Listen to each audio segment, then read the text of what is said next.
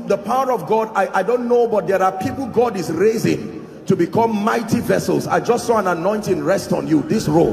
In the name of Jesus, I don't know where you are, but I pray may that grace now, let it rest upon you and shift you to a new dimension. In the name of Jesus Christ. Welcome to Christocentric Message. On this channel, you are going to get soul-lifting messages, faith-based content, prayer drills, and videos that would help you grow spiritually. Remember to subscribe to the channel, like the video you are about to watch, and comment on it. Stay blessed. The subject of the grace of God has been one that has not really been properly understood in the body of Christ. There's been all kinds of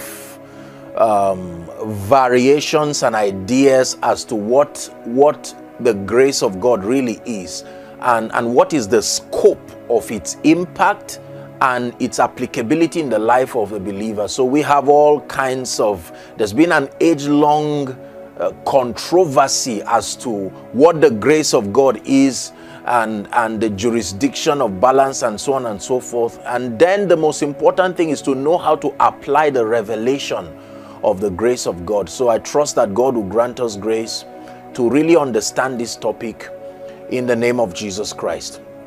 Amen and amen. Ephesians chapter 2, from where we got the theme. Ephesians chapter 2. I want to encourage all the members of the Christ Chapel International churches. Please pay attention, listen with all your heart, and let this truth bless you in the name of Jesus. Ephesians chapter 2, we'll begin our reading from verse 7. Ephesians 2 and verse 7. That in the ages to come, he might show the exceeding riches of his grace, the exceeding riches of his grace in his kindness towards us through Jesus Christ. Verse 8. For by grace are ye saved. Now he's talking of salvation. By grace are ye saved, through faith. It says, and that not of yourselves, it is the gift of God. We'll read verse 9, the last verse. It says, not of one. Notice that Jesus is also mentioned, the grace of our Lord Jesus Christ. The next verse, 2 Timothy chapter 2 and verse 1. 2 Timothy chapter 2 and verse 1. Apostle Paul is mentoring his son in the gospel, Timothy, and he says, thou therefore, my son, be strong in the grace that is in Jesus, or in Christ Jesus. Thou therefore, my son, be strong in the grace that is in Christ Jesus. There is the grace that is found in Christ Jesus, and it says a man can find strength in that grace. So that grace not only saves, the grace can empower. Take note of these readings. The Bible tells us that it is by grace that we are saved. So there is salvation through this grace. Now he's saying be strong in the grace. So there is the grace that empowers. Next verse, 2 Peter chapter 3 and verse 18. Apostle Peter is teaching now. 2 Peter chapter 3 and verse 18. He said, but grow in grace and in the knowledge of our Lord and Savior Jesus Christ. To him be glory both now and forever. Amen. But grow in grace. Grow in grace. That means there is provision for growth, even in the grace of God. This is very powerful. Grow in grace and in the knowledge of our Lord and Savior Jesus Christ. Two more scriptures. 2 Corinthians chapter 12 and verse 9.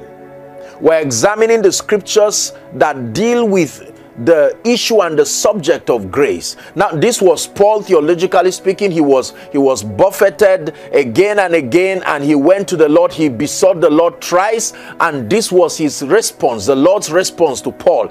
And he said unto me, my grace is sufficient for thee. So there is sufficiency in the grace of God. My grace is sufficient for you. Now he meets the Lord about infirmity. Remember, this is a context of weakness. This is a context of a bodily weakness, sickness, and infirmity. And his response is that the answer to that weakness and the answer to that infirmity is also grace. So we're seeing that when it has to do with deliverance, it is grace. When it has to do with empowerment, it is grace that answers. When it now has to do with insufficiency and the limitations, it is still grace. My grace is sufficient for thee, for my strength, here it is again, is made perfect in your weakness. How is the strength made perfect? Through this grace. My grace is sufficient for you. The last scripture, 1 Peter chapter 5 and verse 10. 1 Peter chapter 5 and verse 10. Apostle Peter says, but the God of all grace, the God of all grace. Now take note, this is where one of the few places in scripture where he now adds all to grace. But the God of all grace, that immediately suggests that grace is dimensional. But the God of all grace, not just grace, all grace, who hath called us into his eternal glory by Christ Jesus, after that ye have suffered a while, by that grace, the multifaceted dimensions of that grace, make you perfect, make you established, make you strengthened, and settle you, all by grace. That the grace of God can perfect a man. The grace of God can establish a man. The grace of God can strengthen a man. And the grace of God can settle a man. All by grace. Very, very powerful. In fact, let's take one more scripture. Titus, I wrote it down here. Titus chapter 2. We'll read 11 and 12. Titus chapter 2. 11 and 12. It says, for the grace of God that bringeth salvation hath appeared unto all men. So there is a grace that appears to all men, teaching us that denying ungodly and worldly lust, we should live soberly, righteously, and godly in this present world. The grace of God that brings salvation has appeared to all men.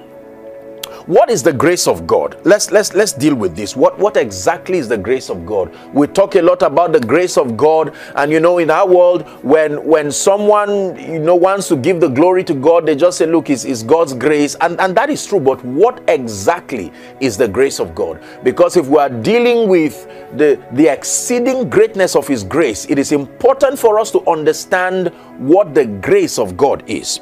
I wrote down two very powerful definitions here that I'd like us to consider. Number one, that the grace of God is a state of awareness, a state of consciousness. Listen very carefully. The grace of God is a state of awareness, a state of consciousness, a disposition of understanding of the limitless provisions and possibilities contained in God and access through the Christ. This is very, very important. So the grace of God, the first definition is that the grace of God represents an awareness, a consciousness. It is a disposition of understanding. So the grace of God has to do with a belief system. It has to do with a consciousness of all the limitless provisions and possibilities that are contained in God. Please understand this. Most times we limit grace to just salvation, or we limit grace to just the unmerited access. That is wonderful, but that is a very limiting understanding of grace. That every time we talk about the grace of God, it encapsulates every provision, every possibility that is contained in God and accessed through Jesus Christ. So the consciousness, the awareness of that unlimited dimension of provision of possibilities in God is called grace. Ephesians chapter 1 and verse 3. Just to buttress on this definition, Ephesians chapter 1 and verse 3, very, very powerful scripture. Paul was speaking to the church in Ephesus, and he says, thanks be to God, of the Father of our Lord Jesus Christ. And he said he had blessed us with all blessings in heavenly places, all spiritual blessings in heavenly places in Christ. All spiritual blessings. This is my definition of grace, that every spiritual blessing that is found in God, accessed through Christ, is called grace. So faith is grace, wisdom is grace, power is grace, anointing is grace, speed is grace, restoration is grace. Every dimension of possibility that is accessed through Christ, available to the believer, is called grace. It is not just limited to salvation or deliverance or even empowerment, a consciousness. So as a believer, I am aware that this God that we serve, and one who I have come to receive his life and surrender my life and my all to, he is a limitless God, and that there are infinite possibilities that are in God, and that the gateway to access all these possibilities is the person Christ. There is no other name, the Bible says, under heaven given to men by which we must be saved. So it's very important. There are spiritual blessings. They are in heavenly places, routed through the Christ. That is the first definition of grace. It is a consciousness. It is an awareness. Number two, the second definition of the grace of God is an empowerment resulting from that knowledge. The empowerment that results from that consciousness is called grace. The empowerment that results from the consciousness that God is unlimited and that there are infinite possibilities that are contained in him, that by believing that truth and having that consciousness, there is an empowerment that is released that energizes the believer to walk and to live in keeping with the conditions that make those spiritual realities manifest. So this is the second definition of grace. It is an empowerment resulting from that knowledge, that consciousness. What consciousness? The consciousness of the limitless provisions and possibilities that are in God through Christ. And that this empowerment energizes the believer to walk and to live in keeping with the conditions that will make those possibilities manifest. Now, let's understand what I'm trying to discuss here. Number one, I'm talking about a consciousness. A consciousness that there are spiritual blessings that are unlimited, that reside in God, access through Christ. Then number two, that having that consciousness has a spiritual implication, that there is an empowerment that comes from that consciousness. It is that empowerment that energizes the believer to walk in keeping with the conditions that will make those spiritual blessings manifest. This is grace. The consciousness and the empowerment from that consciousness, the awareness, the revelation, the understanding of the limitless possibilities that are in God, the spiritual blessings that are in God in heavenly places, routed through the office of Jesus Christ, and the empowerment that comes from that understanding is what the Bible calls the grace of God. Very, very important. Very quickly, I wrote something down here. I said the highest revelation The highest revelation of the grace of God, or grace, is the awareness of what we have come to understand in the body of Christ as the finished work of Christ. The highest revelation of grace, the highest revelation of grace is the awareness, the consciousness of what we call the finished work of Christ. What is the finished work of Christ? The spiritual blessings that have been made available to the saints on account of the death, the burial, and the resurrection of Jesus Christ. The spiritual blessings that have been made available, the spiritual blessings that have been made available. Deliverance from sin and death and hell and condemnation is only one of the many spiritual blessings that come to the believer. Abundant life, the wisdom, it says, worthy is the lamb that was slain to receive for us, and then it begins to list 7 dimensions: wisdom, power. Worthy is the lamb that was slain. So he was slain and he purchased unto us all of these spiritual blessings. Worthy is the lamb that was slain. He was not just slain, but he received from where? From Satan, who until that time had been the god of this world, the keys of dominion given to him. Worthy is the lamb that was slain to receive power. Worthy is the lamb that was slain to receive for us riches. Worthy is the lamb that was slain to receive for us wisdom, to receive for us strength, to receive for us honor, to receive for us glory, and to receive for us blessing. You find that in Revelation chapter 5 and verse 12. This was the worship of the elders in heaven.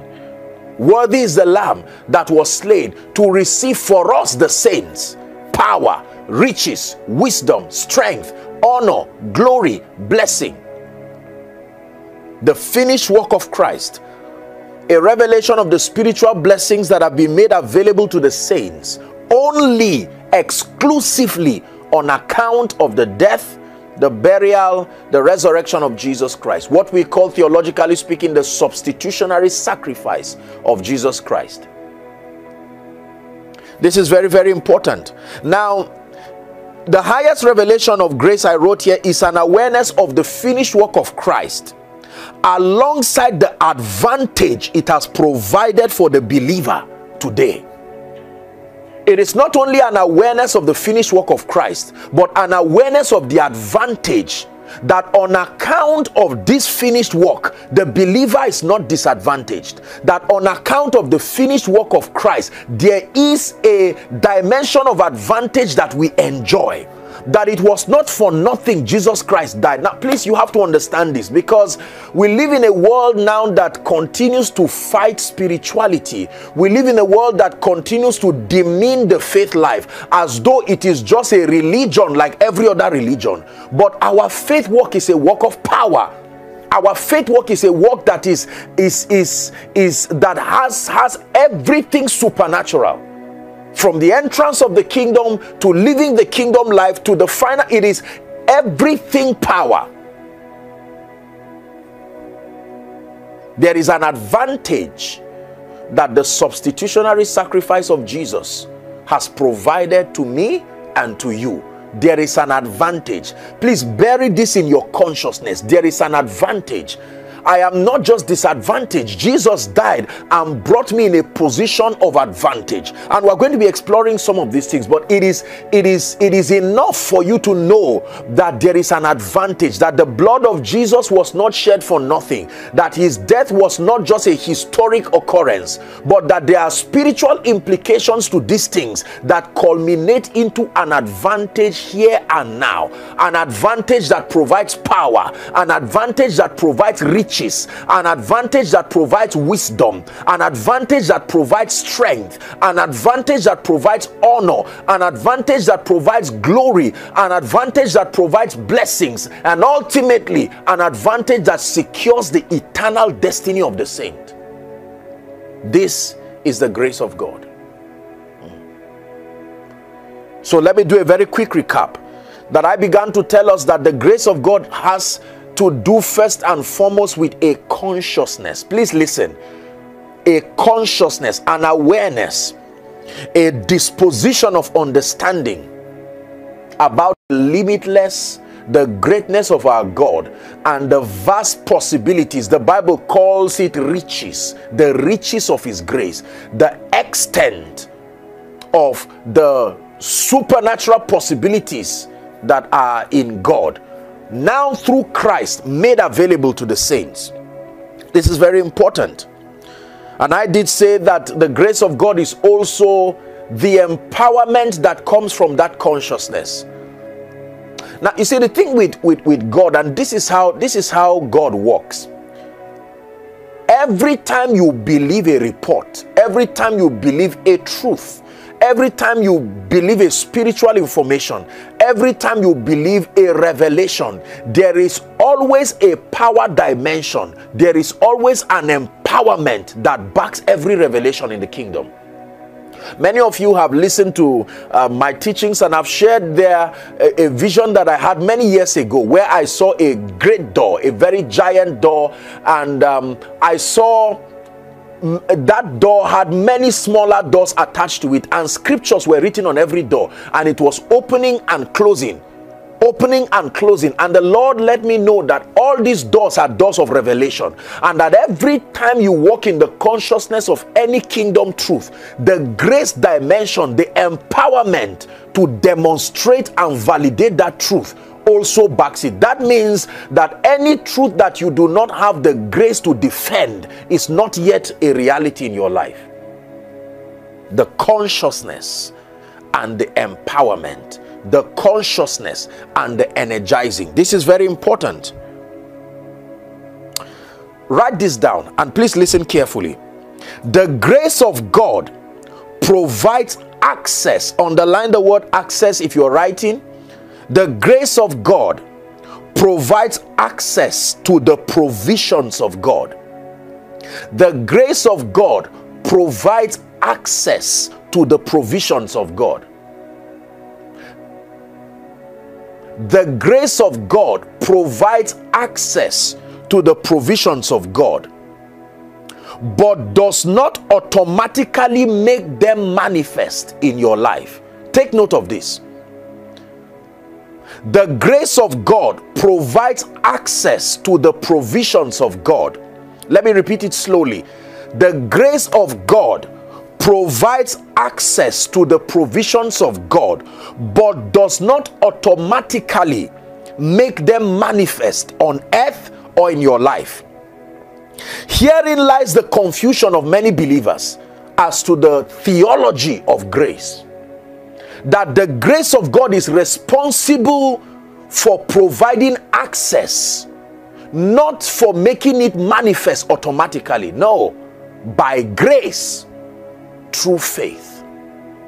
By grace, through faith. When the Bible says it is the gift of God and it is not of works, he talks about the saving grace. And then he talks about the contribution of man in saving himself. And so the Bible says man did not contribute in saving himself. He only contributed in receiving and making that which was true in Christ to become manifest. And this has always been the character of grace. As many as have received him, even to them that believed on his name, he gave them power to become. He gave them power to become. As at the time they received, they did not have the power yet. It was when they received, he gave them power to become. So it starts with receiving. Then between receiving and becoming, power is what interfaces it. Please understand. You receive, you are empowered, then you become. You receive, you are empowered, then you become. If you understand this, people of God, your life will be a wonder to you. And if you do not understand this, you will be frustrated over a subject that looks so simple but controls the tragedy and the pain and the limitation of many people. You receive. You are empowered. You become. You receive. You are empowered. What do you receive? An information, a body of truth, a consciousness. That consciousness comes with it the empowerment. The empowerment strengthens you to walk in keeping with the conditions that make for actualization. Then you become. So let me repeat myself one more time. I pray that we're understanding what I am teaching. The grace of God provides access. Underline the word access. Access means potential. Access means a possibility that can be yours under certain conditions. When you have access to your money, it may not necessarily be in your hand, but you have the ATM and you have the code, the ATM card, you have the code, and you can go and under a certain condition, the physical cash, the dollar, the pound, the euro, and the naira, whatever currency you use can come to you, right? So I can receive, for instance, £100,000 or $100,000 into my account. It has been given to me, so I have access to it. But having access does not necessarily mean that I am holding it physically. Access to it means that the hindrances have been taken away. But then the bank that facilitated that transfer must educate me on how to withdraw that money from my account into my hand. Remember, the ultimate destination is for it to get into my hand, not just to remain in my account. My account is a system of hope. It gives me hope, but it should not just stop at hope. I should be able to handle it. Blessed be the name of the Lord. So the grace of God provides access to the provisions of God, but it does not automatically make them manifest on earth or in your life. John chapter 1 and verse 14. Let's have a scriptural backing for that point. The Bible says, and the word was made flesh. Now watch this. Whether it was made flesh or not, it was still the word. In the beginning was the word, and the word was with God, and the word was God. The same was with God in the beginning. So becoming flesh was not what made it the word. It was all powerful from the realm of the spirit, but it could not profit us. Understand this. The word could not profit us just being the word in the heavenlies. There had to be a system to make the word to become flesh and dealt to dwell among us. And the Bible says, and we beheld his glory, the glory as of the begotten of the Father, full of grace. When was it full of grace? When it dwelt among us, full of grace and truth. The word was made flesh, manifest. Now, this is where this whole subject concerns us. We thank God for the grace of God, the limitless possibilities and provisions that are in God through Christ, but the saints need to access these possibilities to walk in victory. Remember, we need to walk in victory. If it is true that Jesus Christ died, rose again, if it is true that he said all authority in heaven and on earth has been given to me, if it is true that man is the zenith and the apex of his creation, then there has to be a demonstration of that dominion, that power, that kingdom. In fact, when Jesus was teaching to pray, he said, for thine is the kingdom, the power and the glory, and he's handed it over to man. I give you power, I give you authority. But that authority cannot work in my life and your life until we understand this. The grace of God gives access to the provisions of God, but it does not automatically make them manifest. Access, access, access. That is the assignment of the grace of God, to grant you access to the riches of God in Christ. But it takes another agency that is responsible for its manifestation here and now. Write this down. Why do we need a manifestation of the grace of God in our lives? Not just the awareness, not just access. Why do we need to move past access to manifestation? Number one, 3 reasons. The first reason why we need to move past just access to the grace of God to its manifestation is that it is in the manifestation of grace that the love of the Father is revealed. It is in the manifestation of grace that the love of the Father is revealed to both mankind and creation. That means that if the grace of God is not made manifest among us, it will be difficult for man and creation to see and comprehend the extent of the love of God. Why do we need a manifestation of the grace of God in our lives and in our world here and now? Number one, it reveals the love of the Father. If it is true that God is love, if it is true that He cares for me, if it is true that God wants restoration, if it is true that He defeated Satan, if it is true that He is King of kings and Lord of lords, then there has to be a way that that spiritual truth is translated into our lives. When we see it, then we are able to give Him glory. Then creation can say truly, of a truth, the love of God has been made manifest to creation. That is why Jesus did not just die as the lamb that was slain from the foundations of the world. That is why Jesus didn't die in heaven. He had to come and act out that death on earth, because this was where we needed to see Him. He became a man. He did not die in the secret. He did not die in a room. He died openly. Why? For us to see. We needed to see the love of the Father on display. John chapter 3 and verse 16. Let's look at three scriptures very quickly that buttress on the fact that it is in the manifestation. Every time there is a manifestation of the love of the Father, it is always, it brings glory to God. It reveals His love. There cannot be an awareness of the love of God without it being manifest in our realm. For God so loved the world, popular scripture, that He gave His only, now not His only now, His first begotten now, because we have become the begotten also, that whosoever believes in Him should not perish but have everlasting life. So He loved the world. He proved that He loved the world not just by making a pronunciation. He had to send Jesus down to the earth to act out His love in a painful death. John 10 and verse 10. Jesus is teaching here, and here's what He says. He says, "The thief cometh not, but for to steal, and to kill, and to destroy." To kill, to steal, to kill, and to destroy.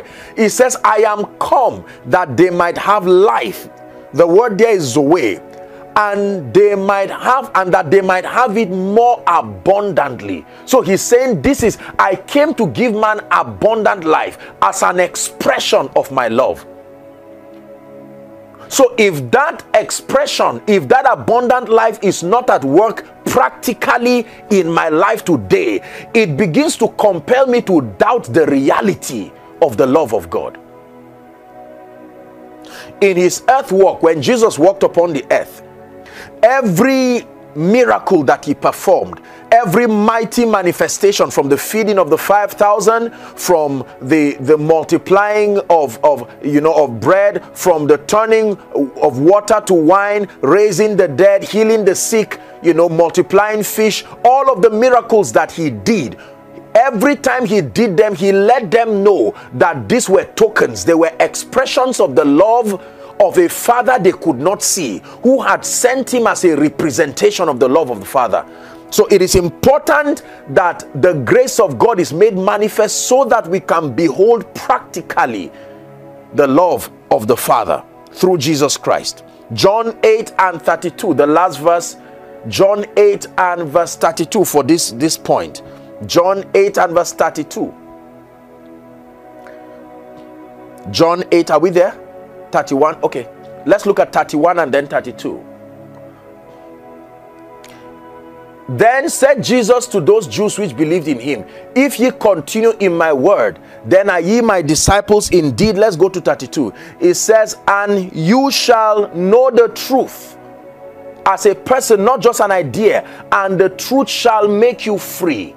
as a revelation of the love of God, that when you are free, liberty, remember, it is always grace and truth, and that this grace and truth can set you free. It can bring you liberty, complete liberty. So if my life remains in bondage, if my life and my family and my territory remains in bondage, it begins to question the validity of the love of God for me and towards me. This is very powerful. The second reason why we need a manifestation of the grace of God in our lives, not just an awareness of it, not just access to it, but we need it visibly manifest here and now, is that it is in the manifestation of the grace of God that believers have what the Bible calls the fullness of joy. The fullness of joy. Please write that down. The fullness of joy. John 16 and verse 24. Now, understand this. We do not need physical manifestations to have joy. We can have joy even in the midst of pain. We can have joy even in the midst of chaos. But we cannot have the fullness of joy until there is reception. The Bible says, hitherto have ye asked nothing in my name. He said, ask and ye shall receive, that your joy that you already have may be full. So even before that miracle, you already have joy, but your joy is not full, and that does not culminate into abundant life. He wants our joy to be full. Acts chapter 8 from verse 4. Acts chapter 8 from verse 4. Very powerful scripture. The Bible says, therefore, they that were scattered abroad went everywhere preaching the word. Verse 5. This was Philip in Samaria. Then Philip went down to the city of Samaria and preached Christ unto them. 6. And the people with one accord gave heed to those things which Philip spake. Now look very carefully.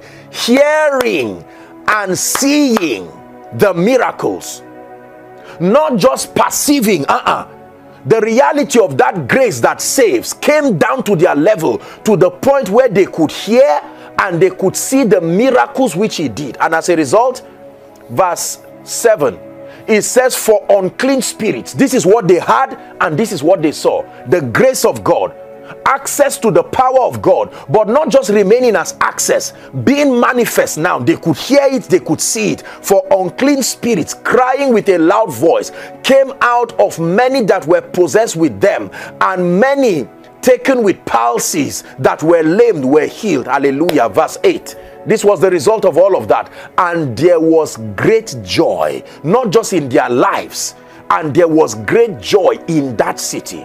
The fullness of joy.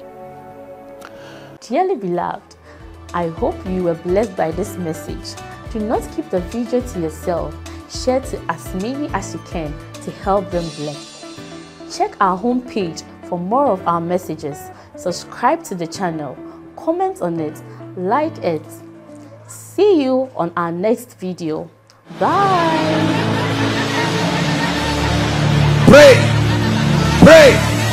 Pray for your destiny. Salaskade bashkana kata branda katekatos. Kete branda kata pakotos koto brekete lekata. The phase of development. Lord, grant me the discipline